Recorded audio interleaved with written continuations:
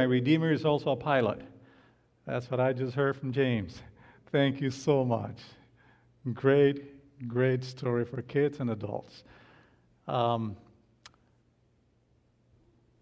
Horace, you and I were kind of nervous, concerned before the service because, again, we had problems with the internet.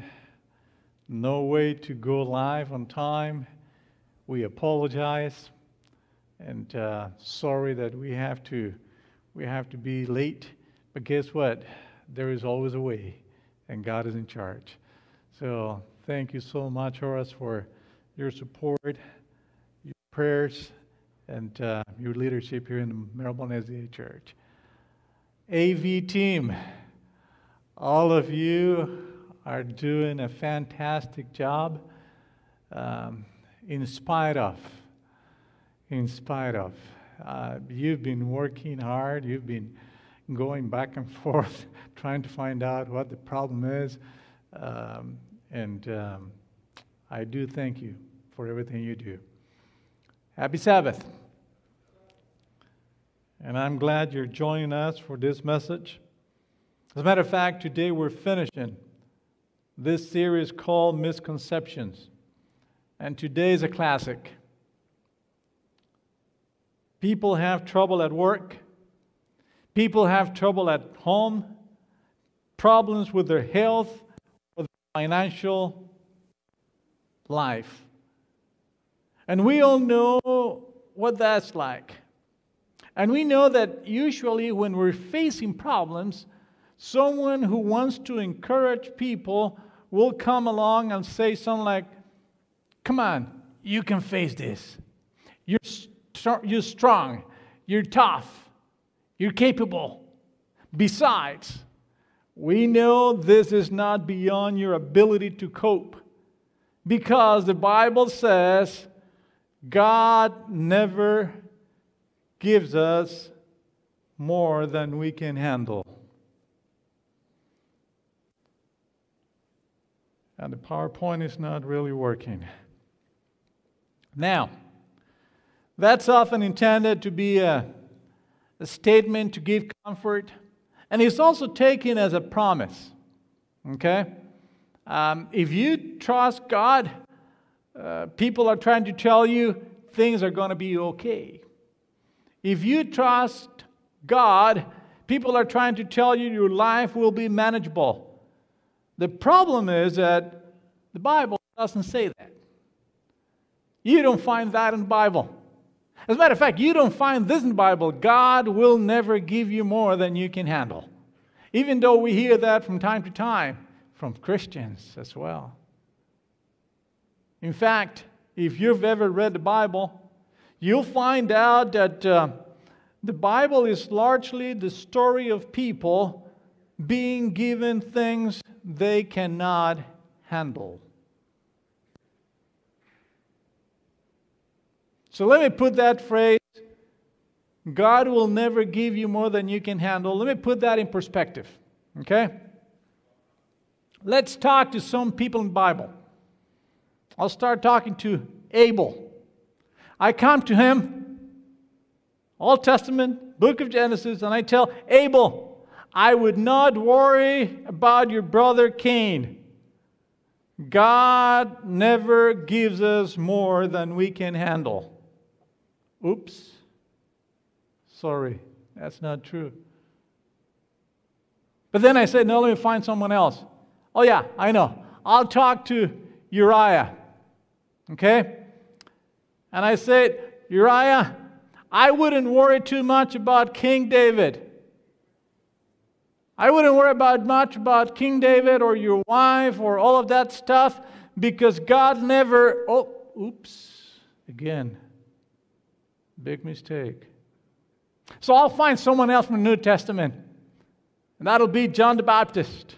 And I say, hey, John the Baptist, I wouldn't worry about Herod and that machete that he has, because God... Oop, that's a big oops. If you really look at the Bible, starting with Jesus and going down the line, the Bible is mostly about people whose faith is in God not only does not prevent their suffering, but very often actually causes their suffering. That's what the Bible says. As a matter of fact, I don't see anybody in the Bible trying to console one another by saying, God won't give you more than you can handle. Jesus himself, he ends his life being crucified. And his disciples take over the cause, and the first thing they have is they are arrested and they are beaten. And this is what the Bible says. Let me see the PowerPoint. No, PowerPoint is still not working. They say it is. Okay. Okay. The apostles left the Sanhedrin rejoicing because they had been counted worthy of suffering disgrace for the name of Jesus. If you remember, when Paul was called by Jesus, the very first thing that Jesus tells him is this: I must show Paul how much he will suffer for my name. I'll say something else. The people God uses seem to have remarkably little concern about how much suffering they have to do. Because somehow they know that there is a cause worth suffering for, and there is a Savior worth suffering with. And I'll say that to you and to me as well. We ought to have a cause worth suffering for and a Savior worth suffering with. Now, the Bible has a verse that is kind of similar to what we just heard. God won't give you more than you can handle. And people usually refer to 1 Corinthians chapter 10, verse 13. But there is a big difference. Let's see. Okay, here we have it. Nope. No temptation has overtaken you except what is common to mankind. And God is faithful. He will not let you be tempted beyond what you can bear. But when you are tempted, He will also provide a way out so that you can endure it. Amen? Now, this is important here. Because if we understand this text, we know what the Bible's talking about. Okay? Paul's not saying expect minimal suffering because God won't give you anything that you cannot bear. No, that's not what Paul's saying. As a matter of fact, what Paul's saying here, God will not allow temptation to come your way without providing a way out for you. That's what God's saying. Now, let's think about the city of Corinth, where Paul is writing. This is a port city. According to history, it was notorious for greed, for sexual promiscuity, idolatry, arrogance, selfishness. As a matter of fact, people who wanted to be tempted would go to Corinth. Okay? If they wanted really to pursue temptation, that was a place to go. It was like Temptation Island. All right? And it was kind of weird. Because it happens to you and I as well. Once I want to be tempted, I can find all kinds of ways to rationalize doing what it is I want to do, and I can even drag God into it. I heard a story about this gambling addict. And he knew, of course, that he had a problem. But he was in denial. So one day he's talking to his wife on the phone. And he kind of puts out a fleece, just like Gideon. And he says, honey, this is what I'm going to do. I'll drive around the casino, and if there is an open parking space right in front of the casino, I will know it is God's will for me to go and play a little bit. And sure enough, the guy went to the casino, and the 7th time around, there was an open space right in front.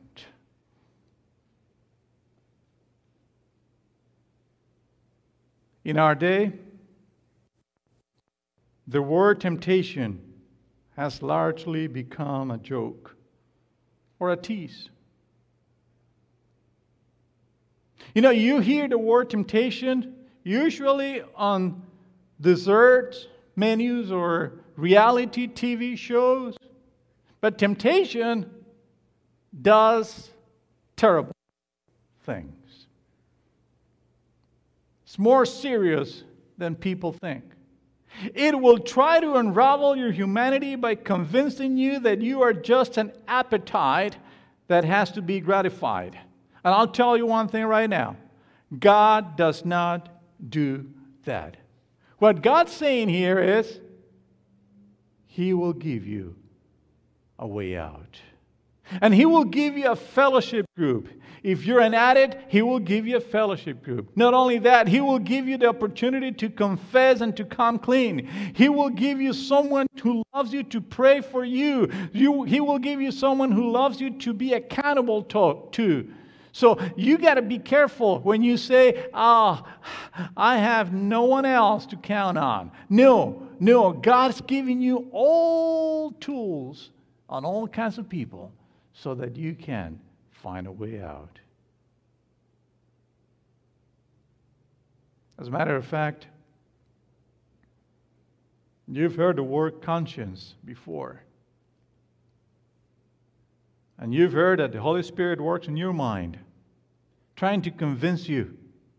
And I believe that the Holy Spirit is at work, and the Holy Spirit is working with you to tell you sometimes, run, don't walk out this, walk out of this situation. Or sometimes He's telling you, you know what you're doing this, not going to work. Go somewhere else. This is the wrong path. Do not take it. One of the reasons why fellowship is so important for our church is that we help each other live up to who God made us to be. And is that God will provide a way out. And the danger is when I settle in and when I really want something that I'm not looking for a way out anymore. And as a pastor, I want to pause here for a moment and I want to tell you, don't play with temptation. And there is all kinds of temptations. All right? Maybe it's a financial dishonesty. Maybe it's flirtation. Maybe it's pursuing sexual intimacy outside of marriage. Maybe it's a habit that is turning into an addiction or refusing to be generous with your money or your finances. Maybe it's a pattern of lying and deceit. It all starts small, but it's not small anymore. And I'll say to you and to the church, God is not mocked. And sin will corrode your soul, and sin will ruin your character, and sin will destroy your eternity if you let it. That's why Paul's saying here, but God is faithful. He will make a way out.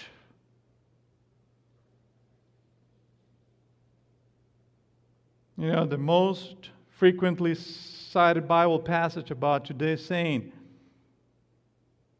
is really about temptation. But that still leaves a question. The question is, does God give people more than they can handle? And for that one, I find another passage, also written by Paul. But this is the second letter to the Corinthians. Okay? And this is what it says in chapter 1, verses 3 and 4. Praise be to the God and Father of our Lord Jesus Christ, the Father of compassion and the God of all comfort, who comforts us in all our troubles, so that we can comfort those in any trouble with the comfort we ourselves receive from God. Amen? This is powerful. This is amazing.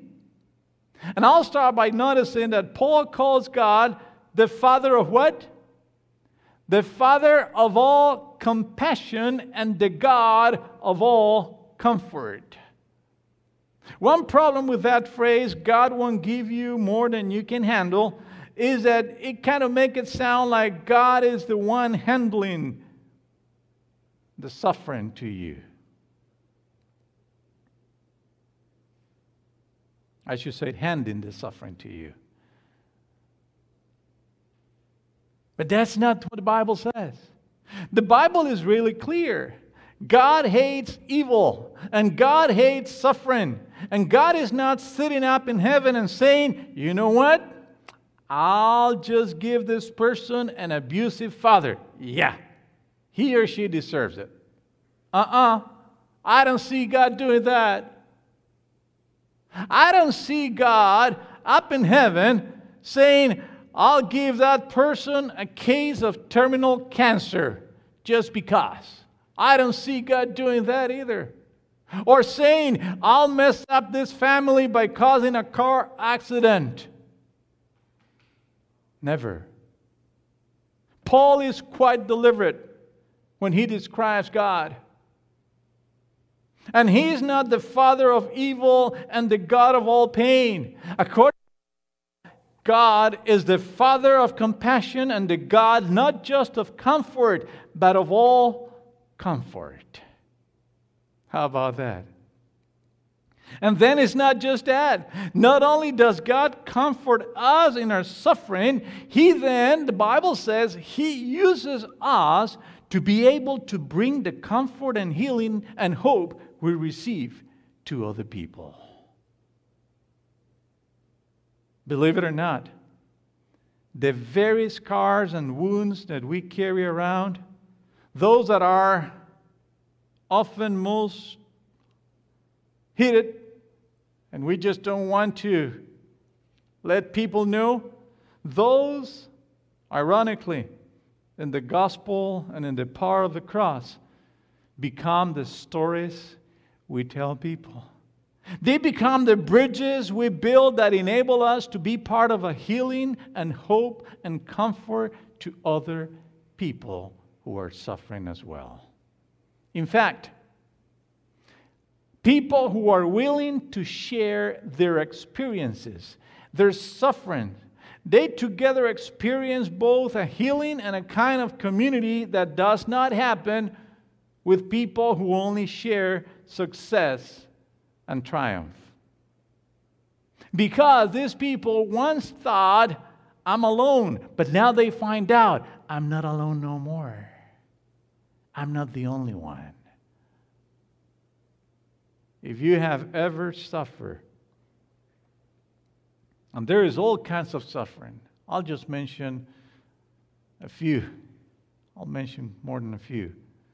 If you have ever suffered from deep grief or loss, loneliness, if you or somebody you love has ever been in trouble by addiction or alcohol or substance abuse or sex or gambling, if you've ever been through the pain of betrayal and divorce and broken family, if you've experienced the pain of not having your spouse with you or your child with you anymore, if you've lost a loved one, if you've ever had a miscarriage, if you've ever had the ache of wanting to have a child but not being able to have it, then you know what it is. If you've ever had vocational pain or failure or being terminated, or you have no job right now, if you've been through cancer or heart problems or any health conditions, now if you've ever felt failure as a parent, if you've ever felt that you are not good at what you're doing, if you're the victim of emotional or physical or sexual abuse or assault, these are all realities. These are all things that we go through in life. And if you have not gone through all of them, and I hope you have not, you've gone through one or two. And I'll tell you what, if you have ever known any of those conditions, or in some other way you have experienced suffering, God is trying to tell us something today. God is saying, everybody, I'll say again, everybody fights a battle only they and God know. Don't feel like you're the only one, because you're not. You're not alone. As a matter of fact, I would say the church, the Melbourne Seventh-day Adventist Church, should be a fellowship of the troubled heart. Should be a place in which we walk together, and Paul promises that God will walk with us. And that's a good part of it. You see, we often look at each other, and when we look at each other, this is what happens. We think that he or she is so smart. He or she is so successful. He or she is not having the problems that I do. But we don't even know. And we don't see what God sees.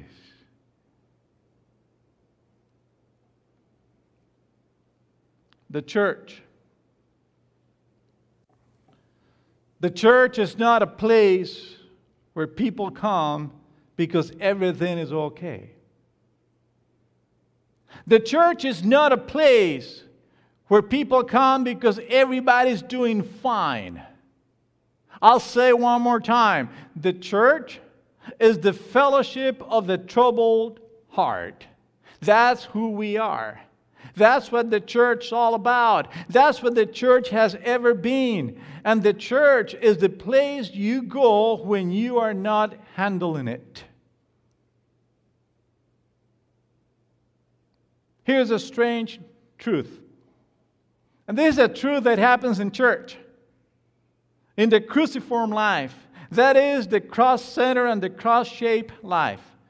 If you have suffered, if you have gone through a lot, if you have learned anything from that, if you have suffered major hurt, you have a major gift to offer. What? Yeah. As a matter of fact, I'll say that again. If you have suffered a major hurt, you have a major gift to offer. I say you have a major contribution to make others feel better.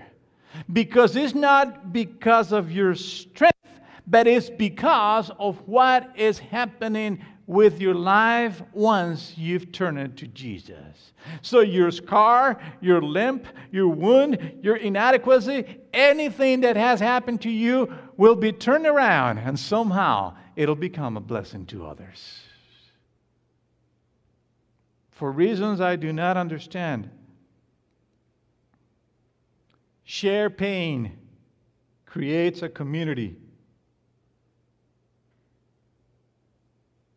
Shared pain creates a community that untroubled triumph does not create.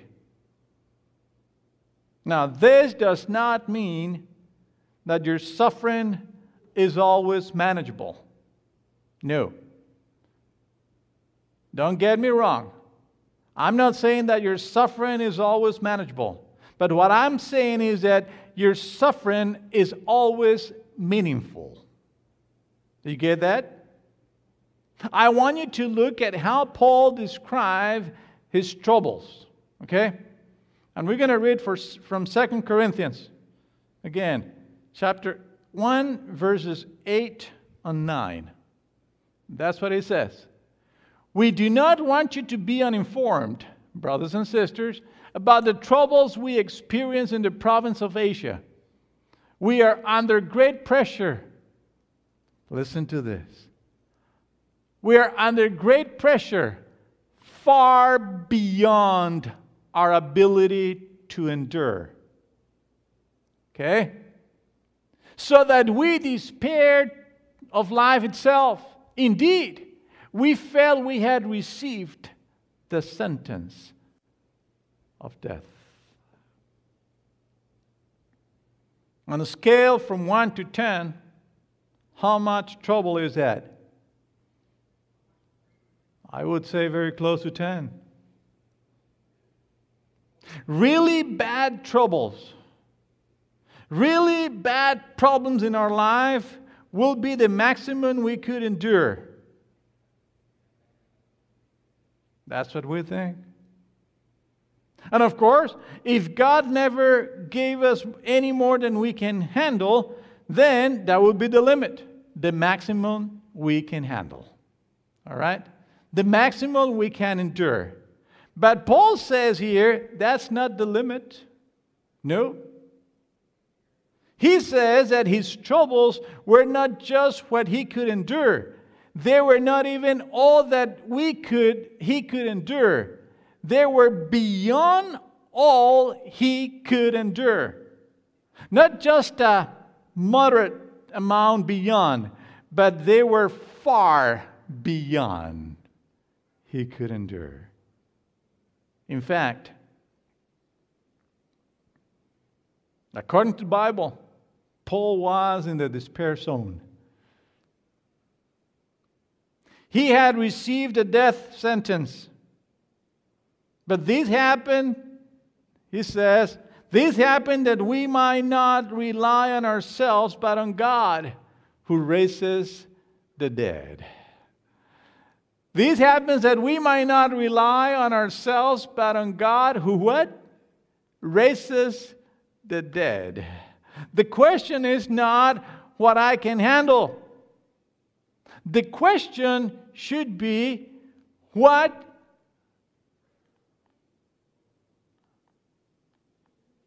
Okay.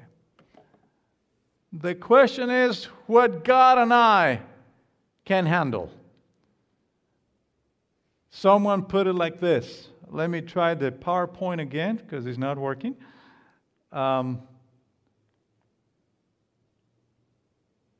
Okay, someone put it like this.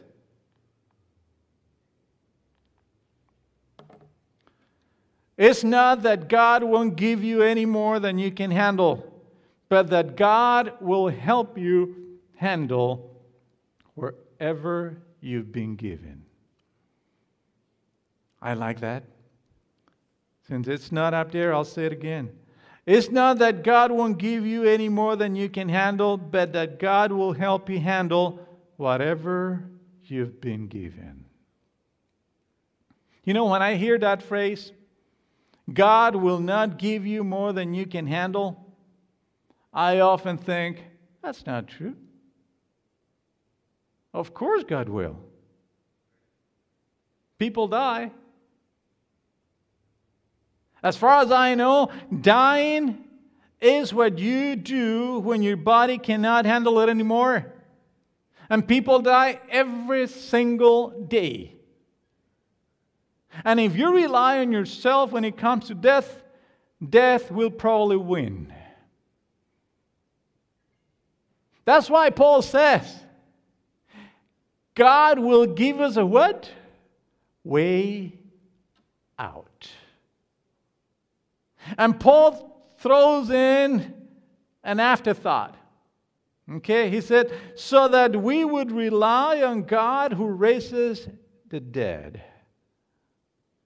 Now, if you know and love somebody who has died, if you know someone that is dying, here is the good news. Bible says God will comfort us in our trouble. He will bring comfort because God is the one who raises the dead. He's got the power to give life again. He's got the power to do whatever He wants to. And He's telling us, I will comfort you when you have trouble. He is the God of the universe, and in His care, in His death, and in His resurrection, He says, I will destroy everything and anything to give you comfort.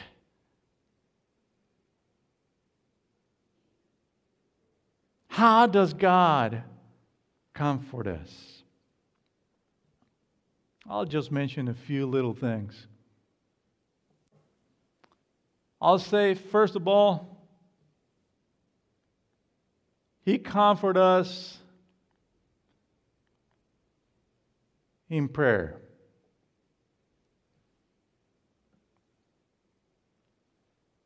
In prayer.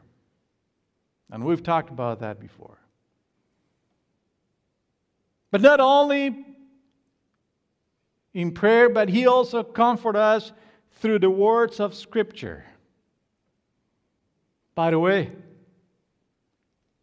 if you're a Christian, when was the last time you took some precious minutes of your day and spent time with God reading the Scripture? When was the last time that somehow you said, Lord, there is so many beautiful things here.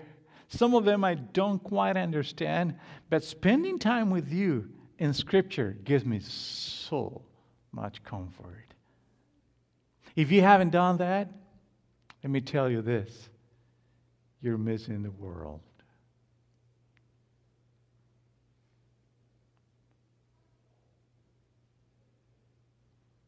Prayer, words of the Scripture. And I'll mention something else. A hymn. A worship song. Do you like singing? If you don't like singing because you don't have the voice of Roxanne, I'm pretty sure you love listening to people like her. You know, they have such a pretty voice, and every time I hear special music like the one we just heard, I rejoice. I am so happy. I am blessed. So singing, it's another way in which God comforts us all. You know, I think about sometimes, and it's happened to me twice already. I go to a hospital, and I go visit someone that happens to be almost dying, a person that is very, very sick, a person that can hardly talk at all. And when I get close to the bed, that person is whispering, "It is well with my soul. It is well with my soul." You know, through our thoughts, God can also bring comfort. Because He can whisper to us. He can remind us things that we've studied. And we can walk through the valley of the shadow of death, and I will not fear evil because you are with me. Through our thoughts, God will bring comfort. That's the reality of Jesus in my mind.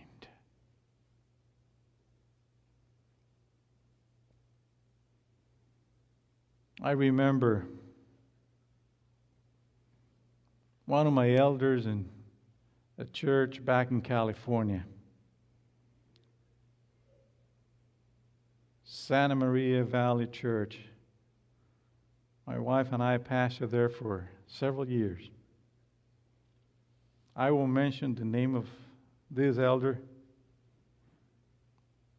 but he was one of those people that you meet and immediately you become friends with.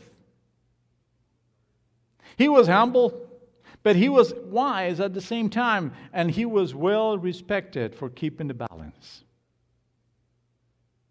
One day I received a call.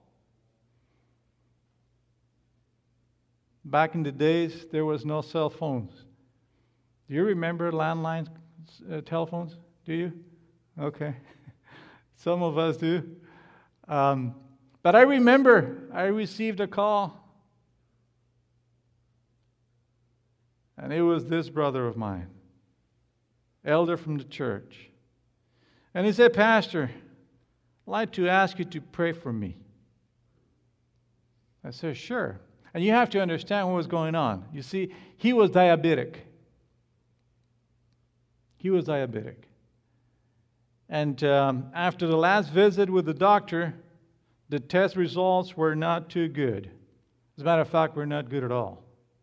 He had just received a call from the doctor, and the doctor said that the best course of action at this point was to amputate a couple of toes from his right foot. And we prayed. And the next day, my wife and I went to visit him and his wife. And the day before the surgery, we were together, the four of us, praying together again. And after the surgery, the doctor said that it was worse than he thought. And a few months later, I received another call from my brother, elder from this church, and he asked me to pray again because the doctor had just told him that his foot needed to be amputated. Not only my wife and I are praying for this elder, but the whole church was praying for him. We were united in prayer. A few months passed by, and I received another call. This time the doctor is recommending amputating the leg up to his knee. And you know what? I did not tell him, God will not give you more than you can handle. I couldn't. There was no way I would do such a thing. We talked. We worried. We wondered. We hoped. And we prayed. That's all we did. But that's not the end of the story. A little bit less than a year later, he calls me back again and tells me that he's having yet another surgery. And this time is the foot of the other leg. And I remember him telling me, not again. Not again.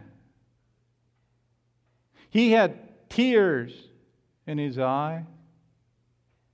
And he said, Pastor, I don't think I'll be able to handle it anymore. See, in the fellowship of shared suffering, people don't say to one another, God won't give you more than you can handle. People don't say such a thing. People don't say everything happens for a reason or it's going to be okay, it's going to be better. I promise you. You don't say that. You can't promise anything. You're not God. But all we can say is, God will help you handle whatever you're going through. And we pray. We pray for one another. Honestly, I don't know why this happens. Parents who lost a child. Cancer survivors. Addicts whose life just got crushed. People who have been hurt by the church. People without a job, people without a home, people going through rejection and divorce. You cannot handle it by yourself. But hear me now. God and you can definitely handle it together. Because we are the fellowship of the troubled heart. And because we gather under the shadow of the cross where the crucified God says, I am here with you, and I am here for you, no matter what. I'd like to ask God to bring comfort to every hurting heart who's listening to us right now. Let us pray.